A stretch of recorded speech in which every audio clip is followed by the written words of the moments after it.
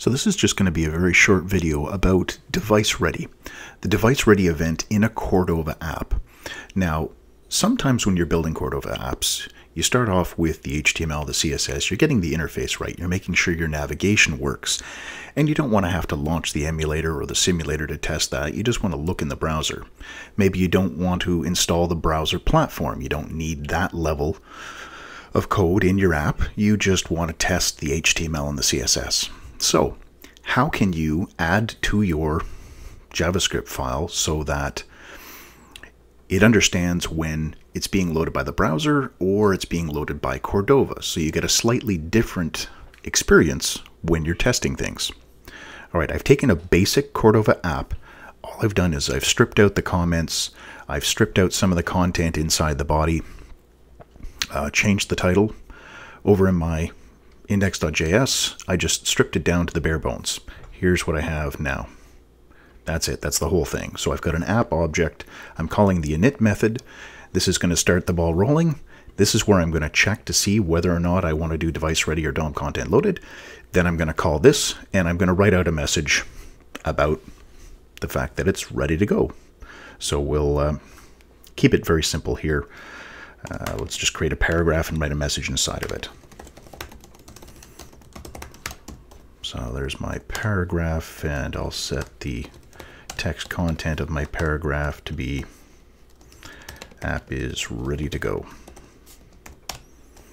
And then inside of our body, we'll append that. There we go. So that's the functionality that's going to happen. And right now, we just need to know whether or not there is a device ready event. Now, normally, when you add this, you're saying document.addEventListener device ready. That's the code that you would write, then whatever the function is. So app.ready, that's the function I'm going to call. So looking at this, you would think that, well, all I need to do is see if this object exists inside of here. If this property is part of the document object, then I should be good. The problem is, however, that this property doesn't get added immediately. This gets added once the Cordova script is up and running. So if I'm looking for DOM content loaded, that's actually going to happen first.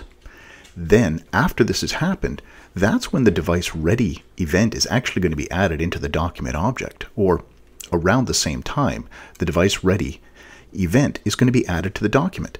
So I need to do something else. I need to check some other way. I can't just say, hey, if device ready is in document, that's not going to work.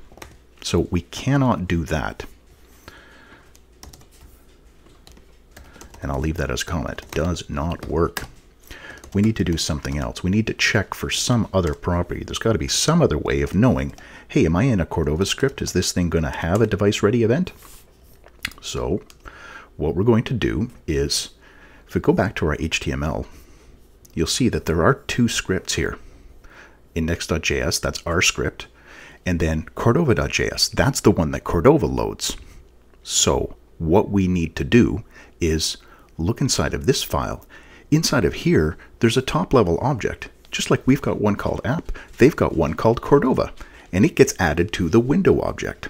So if Cordova in window, that's one way of writing this, or we can also do the, as an alternative to this, we can also use has own property. This one's going to be a little bit better. Window has own property Cordova. That's going to check inside the window object to make sure that Cordova belongs to the window and not something that is a parent of window. It's not somewhere along the prototype chain. Now, this is going to work unless somebody else has added something globally called Cordova that you're also using in your script, which I really hope you're not doing that. So this should be sufficient, quick and easy to write, Cordova in window. If it is, then we are going to have this event. And if it's not, then DOM content loaded. That's the event that we want. There we go. So we'll save that. this is our test. We're looking inside of the window object to see if there's a property called Cordova that's been created. If there is, device ready is what we're listening for. If not, it means, hey, we're still in the browser. Only in the browser, not the device. And I can leave the rest of my code the exact same, unless of course I've got other plugins that I'm trying to test.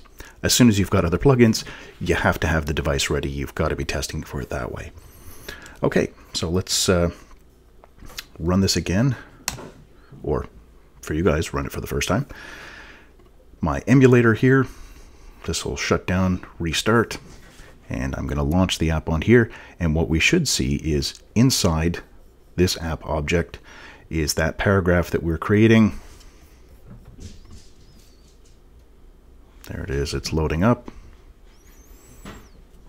There's our app. App is ready to go. So we know that in here, inside of the app, we got the device ready to launch. And then the other test, let's just launch the HTML file. There we go, DOMContentLoaded, fired it. So it's working in the browser and it's working in our app. And that's it. That's all you need to do. Just Cordova in window. Quick and simple. Hope that helps you out. If you have any questions, feel free to leave them in the comments down below. I will leave a copy of that JavaScript file as a code gist in the description. And as always, thanks for watching.